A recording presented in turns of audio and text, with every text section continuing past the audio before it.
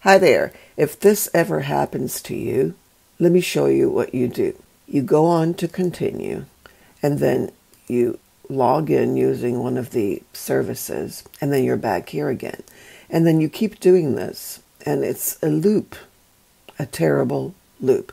So what you do is you go into View to get into your developer, then Developer Tools. Once here, you go into Clear Site Data. Click on that. Okay, there. Now it's done. And then you go back by clicking on the X at the top right.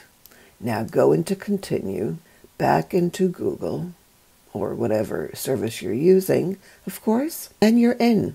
It's that easy. Let me know if you have any questions about this. Thank you.